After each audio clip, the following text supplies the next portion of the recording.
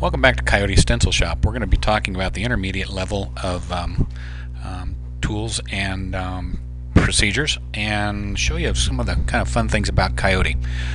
We sometimes want to work in multiple woods. Now, as you recall, we had this thing laid out in different colors woods, but just as a preview, we're going to go back and do that again. Set up materials preview, background, Ailanthus, foreground, American black walnut.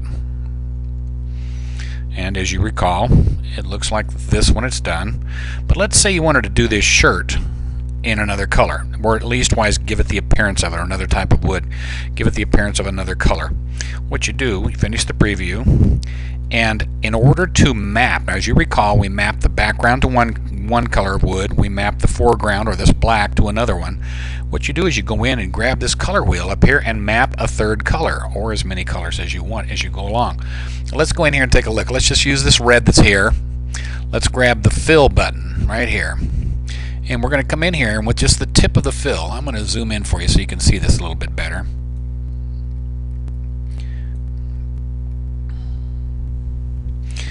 With just the tip of the fill, you come in here and start clicking on things, and you can now fill it to a different color. You say to yourself, well, that's all fine and dandy. What do I get for that? And I'll say, well, I'm going to show you in just a sec here. Some of these spots you may or may not want to fill. You may just want to come back in with the black and just get rid of them. But that's between you and your bench. But let's say that we've got everything that we want to do filled in now. I'm going to zoom back out. I'm going to try to get this little guy right here. There's an example of why we put that undo button in. Here we go. Let's zoom back out. Now you can see his shirt's pretty much filled in. I would probably come down in here and fill these in too, if you want to give it the appearance of a different wood, but you're going to probably have to do something right here. Let me show you what I'm talking about. Pen, grab the black, come back over. Now we may have picked a separate color black than what was being done before, but you see how I close that in? Alright, now you come back to your fill button. You've got the red right here, and you fill this in. You see what happened? So get those last two dots, and we're good to go. Now we've got this guy's shirt mapped out in two colors: the black right here, and the red.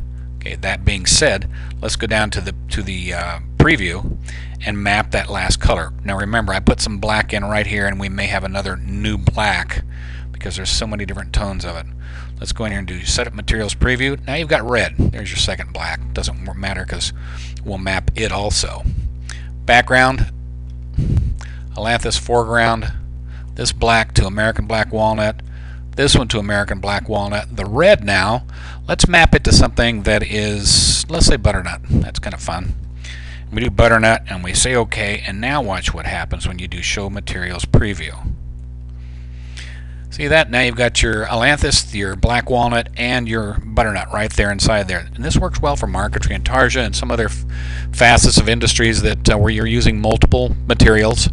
And it's a fun, easy way to be able to get the project done. Another thing that you may want to do as you go along is start building those areas in separate layers, so that when you cut them out, whenever you print them out, you can cut them out to fit each side, to fit that one size.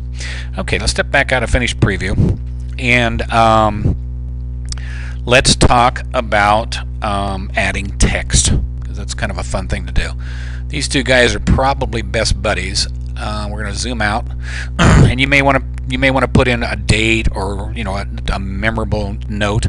You click the text button, and notice what happens to the mouse now. It becomes a plus with an A, meaning that you can now add text. Now you're going to add it up here, but you can add it anywhere. You click in somewhere on the canvas, the text builder comes up. You click inside here, and you type in best buddies. Now you can make this any size you want. I'm going to take it up to 48 because it's easy to see. You can change your fonts, and the fonts are anything that's inside of your Windows machine. And let's take this one right here, and we're going to create a new layer, and you click OK. Now watch what happens. See, it's attached to the mouse. So you can really set it up anywhere you want. And while we're at it, I'm going to come over here and show you that it's in its own layer called text layer. So we're going to click right here, and you say, okay, that's perfect. And then you go, oh, but you know what? It's in red, and I didn't want to cut that out and turn it into the butternut. I wanted to use it as a completely different wood. So what you do is you make sure you're on this layer right here. You come over to your modify button. We're still in text.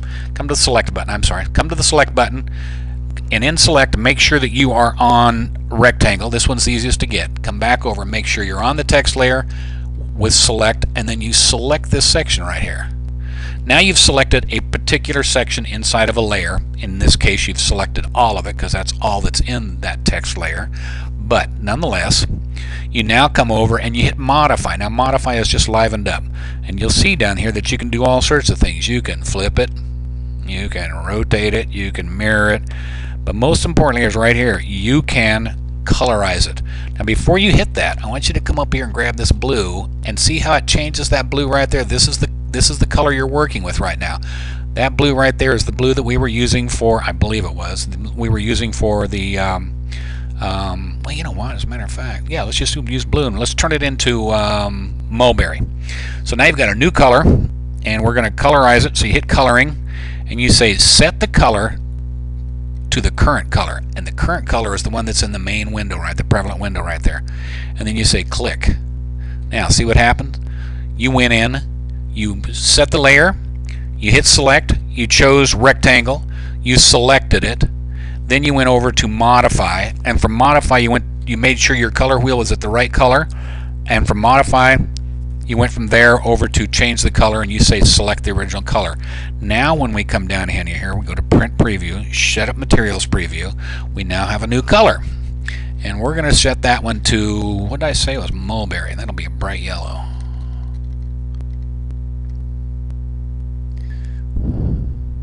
There we go, mulberry. So now you say OK. Now you do your materials preview, and you say to yourself, you know, that probably wasn't such a good selection, but it sure is a good example of how you can add woods by adding sections.